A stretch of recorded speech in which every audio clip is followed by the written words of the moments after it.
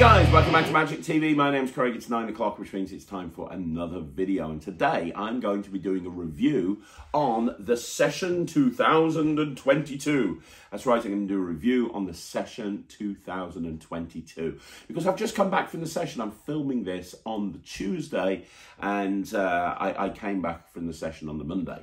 So, if you don't know what the session is, what rock have you been living under? It's one of the biggest magic conventions here in the UK. It's not the biggest, obviously, but it's one of the biggest. And it's organised by the Vanishing Inc. team, by Andy Gladwin, Joshua J, and the rest of their team at Vanishing Inc. Now, Vanishing Inc. do a number of special events. They do the session, they do Magifest over in the US, they do the retreat, which is proving to be very, very popular. And, you know, let's be honest, Vanishing Inc. have grown to become one of the biggest magic shops in the world, really. I mean, they are absolutely everywhere. They're pumping out more tricks than anyone else. Their books are second to none. They're doing a fantastic job. And, you know, my hat is off to Andy and Josh.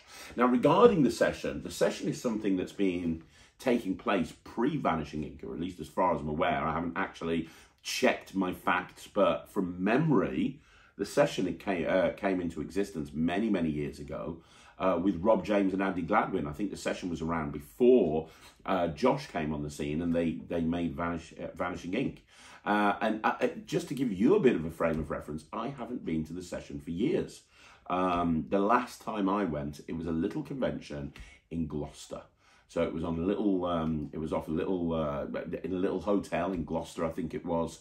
And I think the first or the second session, I was involved in it. I was doing a mini lecture. And this is many, many, many, many, many years ago. And then I haven't been to another one until 2022. Why? Mainly because I dropped out of Magic. I think you guys are all aware of my personal journey through Magic right now. I left Magic about a decade ago for various different reasons. And I only came back pretty much at the beginning of the pandemic. So I haven't done many conventions for years. I did Blackpool in 2022. I did the Wessex Magic Convention and obviously Magic Live, and the session is now the one that I've done.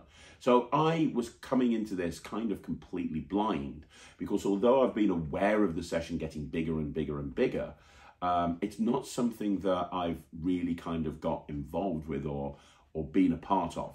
And the first thing I'll tell you, and I mean this as a massive compliment, with it being in central London and with it being the type of convention it is, it very much reminded me a little bit like Ronsday, the International Magic Convention, which unfortunately isn't around anymore. But that was one of the most beloved conventions ever and was also held in London. And the session has that kind of same sort of vibe to it. So let's break down what I thought of the session, right? I'm going to go through absolutely everything. First of all, I think they delivered and then some. I thought it was a very good convention, and it was so nice to see people out again. And, you know, we don't want to talk about the pandemic as far as I'm concerned. You know, we've moved past that, hopefully. But the point is, it was very nice to see everybody kind of enjoying themselves and having a fantastic time, which is what it's all about. You know, that's what a magic convention should be all about. I've said this again and again and again. When you go to a magic convention, that you will learn more from sitting in the bar, chilling with people. You'll learn more from sitting in the bar, hanging out with magicians, than you will do sitting there watching the lectures. It doesn't mean the lectures aren't going to be any good. It just means that there's going to be people out there sitting in the bar that will show you stuff that you haven't even thought possible. It happens to be every single convention I go to. One of the highlights of the convention for me is sitting down with some random person in the bar who I've never met before, blowing me away with a trick that I've never even heard of. I love that. That's what I love so much about sessions. That's why I go to magic conventions. And really, that's what the session is set up all about. The first thing you have to understand, a lot of the bigger conventions, there's something going on all of the time, right? So the dealer hall's open all the time. All of the all of the, what I'm trying to say, all of the lectures are on. They're like, you can't do all of the lectures, especially Blackpool. Blackpool, they've got like 15 lectures on at the same time, so you have to pick and choose which lecture to go to, right? There's always something on. And because of that, and you have to, with Blackpool, they have to do that because there's so many people there. If everybody bundled into one lecture, you just wouldn't be able to fit everyone in, right? So they have to have multiple things going on at the same time. But it means that there's going to be things that you miss. With the session, it's constructed in such a way that there is regular sessioning time. So for example, even though the session runs Friday, Saturday, Sunday, the dealer hall is only open up on a Sunday. They have the Vanishing ink booth that's open up all of the time in the main hall, but they have the dealer hall is only open up on a Sunday, which means that, you know, normally you have those people that go to conventions and it's like, right, I'm going to go to the dealer hall and that's all I'm going to do. And it's going to be the dealer hall, and they just spend their entire convention walking around the dealer hall. They don't go to anything else. They don't session. They don't go into any of the lectures because it's all about the dealer hall. Well, you can't do that with the session because it's not open until the Sunday, unless you buy a day ticket for the Sunday. The other thing is that there's regular breaks programmed into the schedule. So it's like, okay, so we've got this at 9:30 till 10:30, then we don't have anything else till 12 o'clock. And then we have got this from 12 till 1, but then we don't have anything else till 4 o'clock. So it's kind of interesting in that respect because there's lots of time where people are kind of forced to hang out. And the nice thing about the hotel that they've had this in is there are lots of areas where you can hang out. So the main room is where the stage is and all of the seating is, and that's absolutely fine. And you can go in there anytime to check out the Vanishing ink stand. And then there's a room to one side out the way, which is the dealer room, which is open on the Sunday. But then there's lots of areas where people can sit down and session. Also in the main bar area, there's lots of different seating in there, lots of seating where you can sit down and chat. And then there was another bar they opened up in the evenings where people could go to in the evenings because everybody was sessioning till like 4 o'clock in the morning. So one of the big points, the point I'm trying to make here, one of the big things about the session is the fact that there's regular sessioning time, and you really should take advantage of that. It's another video for another time, but don't be afraid to go up to people. If they're busy, respect that, but if they're not busy, you know, by all means, jump in and start, you know, start performing magic. It's the best way to be, it really is. So for me, one of the big parts of this convention was the fact that there was regular sessioning time. Now, on the Friday, so when registration opened, everybody was there. There was a real buzz, which was great. And then the lectures started, and there were some amazing lectures in the Friday. Now, I actually ended up lecturing, which I didn't expect to happen. I wasn't on the bill. I didn't know I was going to lecture. But the night before, Andy Gladman messaged me and said, "Hey, you around?" So I rang him and I was like, "Yeah, how you doing, Andy?" He's like, "Great. We got some bad news. We've got somebody who's had to pull out of a lecture at the session for various different reasons." I was like, "Oh, that's terrible. I'm really sorry." He's like, "Yeah, but you know, we're hoping that you'd jump in and you do the lecture instead. Would that be okay?" And Andy had been saying in the past he wanted to get me at the lecture to lecture at the session at some point. And I was like, well, yeah, I mean, if you'd like me to be there, I'd love to be there. It was kind of a bit of a weird thing because, I don't know, you know, I don't get nervous doing lectures, but I do want to be very prepared for it, right? I do want to be very prepared when I'm doing a lecture because I like to make sure that I really deliver, because there's certain things I don't like about lectures. I don't like it when a lecture is basically just a dealer dem. I just don't like that. I don't like it where I have to buy everything, you know, and it's just literally, right, okay, here's this gimmick prop, here's this gimmick prop. There is one exception, which I'll get to in a bit. But I don't like that. I'm not too keen on it at all. And I try to make my lecture as informative as possible, and I want it to be all about tricks and tricks and tricks and tricks and tricks and tricks. And I always try to make sure that when I'm doing a big lecture, I change the lecture around. And that's important to me, so that if you've seen me at a different place, it's going to be a different lecture. And so going into this, I only had a few hours to prep. So there was a small crossover with my Blackpool lecture, but the content was actually quite different. There was a lot of stuff that was in the that was in the Vanishing Ink lecture that wasn't in the Blackpool lecture. I tried to make the content. In fact, I think there was only one trick. There was only one trick that was in the Blackpool lecture that was in the Vanishing Ink lecture. But it was an honour to lecture at the session, and if you were there, I really hope you enjoyed the session. I really did. I really hope you enjoyed my lecture. It was kind of a weird situation because nobody was expecting me to be there, and it's always weird. I've done that before, where you know, like I'm replacing somebody as a motivational speaker, because I do motivational speaking as well. I remember getting booked at the very last minute to replace one of the dragons from Dragon's Den at the business show at Excel in London, and it was the close of the show. So they had like some really big hitters on, and then the finale, the last speaker was meant to be this dragon. I can't remember which one it was, but it was a dragon from Dragon's Den. The room was packed. They didn't tell anyone that she wasn't going to be there. So the room was packed, hundreds of people. And then they just made the announcement that she wasn't going to be there. And instead, here's Craig Petty, which a lot of people in the room hadn't heard of me before. And so I just walked out. They'd obviously heard of the dragon. I walked out, and it's always an awkward situation to go into when you're going into perform, and whether I'm speaking or I'm doing magic or lecturing, I'm perform in front of an audience that aren't expecting you, and in some cases don't know who you are. Now, I think that most people probably knew who I was at the session, but it's still kind of an awkward situation. So hopefully, you know, I had some good feedback about the lecture, which is great, and hopefully everybody enjoyed it. But that was one of the highlights of the convention for me. That was a big bucket list item. Getting a chance to lecture at the session was a big thing. And you know, performing in front of magicians is always a really difficult thing to do anyway. Performing and lecturing in front of magicians on a big stage with the lights in your eyes and hundreds of people out in the audience in front of you, that can make it even more nerve-wracking. But I really enjoyed it.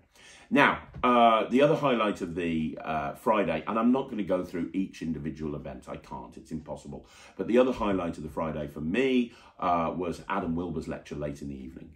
Myself and Ryan absolutely loved that. Now, I do want to point out, it was basically a deal of them.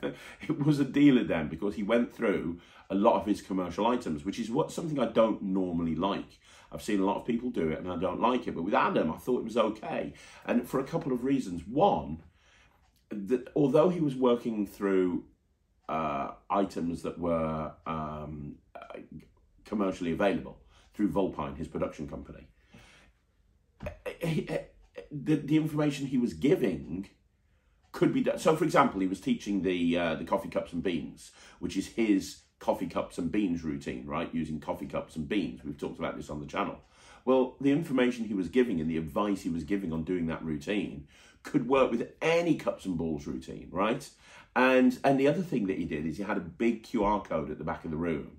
And he said, anybody who scans that QR code, we're going to give you all of the instructional videos to all of the routines that I teach for free. So you can go and watch them and you can make them up yourself. So he taught his splits routine, which is just brilliant. And he went to the trouble of making it up out of English money. And it looked great. And he said, yeah, you want that? You just download it off this QR code for free. You can have the whole splits project for free. You can have all of these routines for free. There's no charge. Just take them. They're yours to use. And I'm just sitting there going, wow, that's really nice.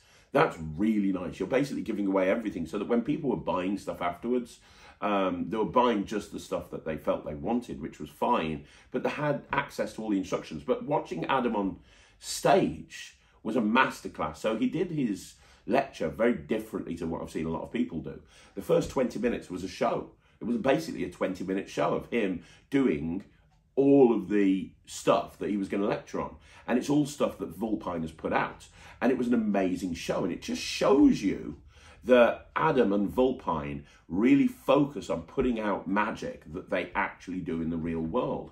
Because there's him putting on this masterclass of a show in front of hundreds of magicians who at 10 o'clock at night had probably been having a few drinks, and the audience ate his performance up. And that speaks volumes for me. And it was one of the highlights of the session for me, watching Adam Wilber lecture.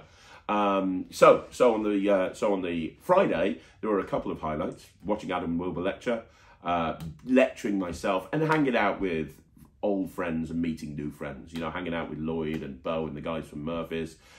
meeting new friends. Thank you to everybody that came over and said hello. There were a couple of, I had my family with me, so I had my wife and I had my kids with me. I had Sarah, Thea and Ryland. So there were times where I couldn't really kind of get dragged away. There was a couple of times when people said, hey, can I show you something, or can I talk to you about something? I was like, I am in the middle of this right now, but come on over later, I'd love to. I spent a lot of time sessioning. A couple of times that I couldn't, because Ryland could have killed somebody if I wasn't keeping an eye on him. And I also, another highlight for me is I got to hang out with a lot of the younger magicians. Ollie, if you don't know Ollie from the YMC, the Young Magic Circle, he helped Ryland in his act. Ollie is a brilliant, got such a huge future in magic, as has Arabella. Arabella was also one of the kids that helped Ryland with his act on BGT, and she is so good. She is so good. So yeah, Arabella and Ollie were amazing. Go follow Magic Maisie as well while you're at it on Instagram. I got a chance to meet Magic Maisie. Wayne Goodman's been talking to me about her for months now. He's been personally helping her in a few different areas. I think she's only 13, but man, she's good. She's good. She's really good. And who else? Obviously, my boys. So you've got Aidan, McCann, Killian, and Jasper Cherry. Those three were absolutely awesome. Ryland, obviously. It was so great to see so many young magicians. And one thing that I have to take my hat off to Vanishing Inc. with is they were actually organising scholarships for young magicians. And that is amazing. I am so passionate about the youth getting into magic. They are the future of this industry. And seeing them there and just sessioning, it's just great. Like, I mean, I'm going to put a picture up on the screen. The French twins were there. By the way, the French twins were another highlight of the day for me. I thought they were brilliant. The entire time, they were just there in the bar. I love them. They took a real shine to Ryland as well. And they were just sessioning with Ryland. And there's a picture up on the screen right now of Ryland just sitting down, sessioning with the French twins, just there, just showing each other magic tricks. I love that. I absolutely love that. That's what magic is all about. There's a 9-year-old kid. There's a world-famous international magician and illusionist, and they're there just showing each other magic tricks. That is what magic is all about. That's what this brotherhood is all about. That is what the session convention is all about. Absolutely love that.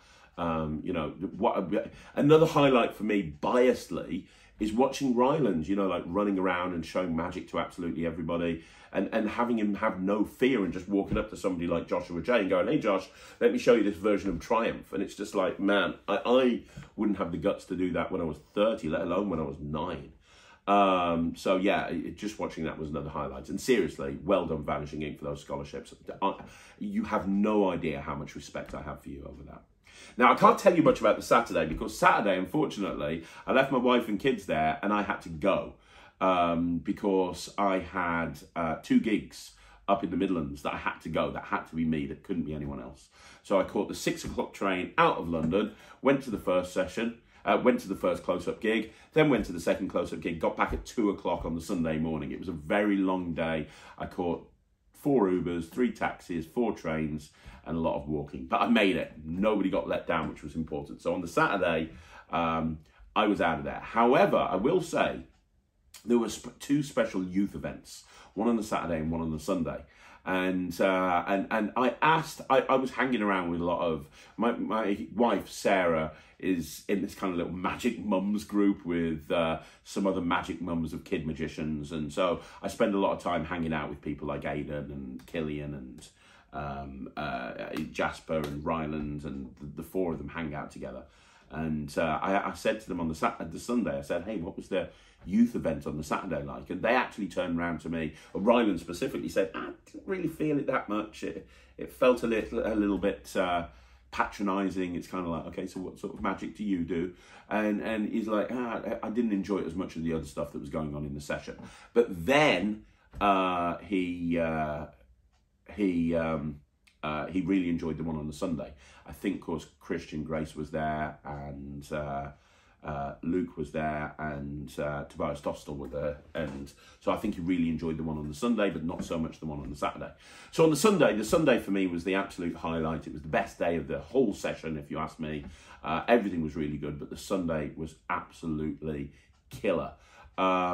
I will say that I asked Ryland what one of his highlights were. He said Adam Wilber's lecture and Luc Jamay. He really liked Luc Jamay. He'd not really seen much of Luc Jamay's stuff before, but he thought Luc was brilliant. He watched Luc on the Saturday, I believe, when I wasn't there. And he said that Luc Jamay was amazing, absolutely amazing. And another highlight for Ryland was the French twins as well. So the Sunday, the dealer booths were open, so everybody was going around the dealers, but there were also some amazing lectures as well. I wish I'd seen Luc Jamay on the Saturday. I didn't, but I've heard great things about him. On the Sunday, Tobias Dostal absolutely smashed it. Mario Lopez absolutely smashed it. Every lecture hit it out of the park on Sunday, and then some. Like, really hit it out of the park. The dealer hall was great. It was small but perfectly formed. You had some fantastic guys there. Some of the stuff the French twins were doing was amazing. Looking to Route 66, for me, it was the hit of the convention from Magic Dream in Paris. Kev G and Colin Klaus were there from the Refractor Project, you know, the Rubik's Cube guys. They were really, really good. You had Phil Smith was there. It was so nice to meet Phil Smith. Wayne Dobson and Mike Sullivan were there. Well, Mike was there, Wayne wasn't. But Wayne Dobson Presents was there as a company. There were some nice dealers in there. It was nice. It wasn't massively a huge amount of dealers, but the ones that were there were really good. But really, you're never going to, the dealer room is never going to be the highlight of the session. The thing that's going to be the highlight of the session are the lectures and hanging around and sessioning with people. And that's what happened. You know, the gala show on the Sunday was incredible. It was just a really great gala show. You know, everything was just, is it Mike Cavaney that did who also did an amazing lecture, by the way? I think he was the compare. Brilliant, absolutely hilarious. The toilet paper routine absolutely pulled the pants off me. But everything was great in the gala show, and Mario Lopez was the absolute correct choice to close the gala show because his act was nothing short of phenomenal. And then more sessioning in the bar until 2 o'clock in the morning, which is when myself and my kids went to bed, and then slept in until very late the next day. Bottom line, if this is a review of the session, I'm going to tell you right now that it was an incredible convention. It was amazing. I loved every second of it. My hat is off to Josh and Andy and the rest of the Vanishing Ink team. They did a great job of making sure that this convention was off the charts. One thing I would like to add is I would love to see the session stay at this time of the year next year. I don't really want it to go back to January. I think it's better having it this time of the year. I know it's traditionally been in January and they pushed it back because of the pandemic, and that's fine, but I think it should stay this time of the year. I think that's a really good thing, personally. But, you know, obviously that's their decision, that's their call, that's decisions that they need to make. But if you haven't been to the session before, please go. If you've been and you didn't go this year, make sure you go next year. Every year they go all out to make sure that they deliver the best convention that they can, and they hit it out of the park. And it's nice to see a convention. It's the exact polar opposite of Blackpool. I love Blackpool. Blackpool is always going to be my favourite convention. Sorry guys, it just is. However, Vanishing Ink have carved out their own niche with this convention. It's the exact polar opposite. Well, Blackpool's all about numbers and a huge amount of dealers and lecturers and everything. This is more laid back, and the focus being on the sessioning was just brilliant. And it was nice not to have to, you know, normally when you session at a convention, Blackpool, you have to walk down the road in February in Blackpool, never a fun thing, to go to the Ruskin. Here, that's not the case. Everything took place in the same hotel. Really, really great.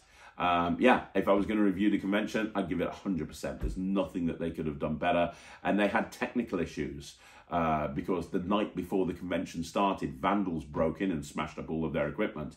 They had a lecture go off because of COVID and or whatever it was. I don't know, I'm guessing. But whatever it was, they had lecturers go off and unable to attend. And off the back of that, they were still able to deal with everything to a very high level and make sure that every single person went home happy. So well done, Josh. Well done, Andy. Well done, George. Well done, anybody who's got anything to do with Vanishing Ink. You really pulled it out the bag with this one.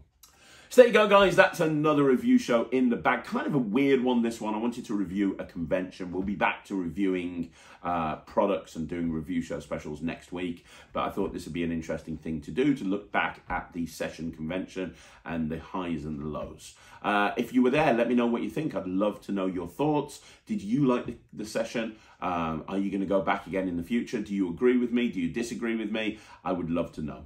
Don't forget, you want to see more videos like this, like the video, subscribe to the channel, leave a comment down below, and I will be back again Monday with a whole bunch more videos. Thanks very much for watching. My name's Craig from Magic TV.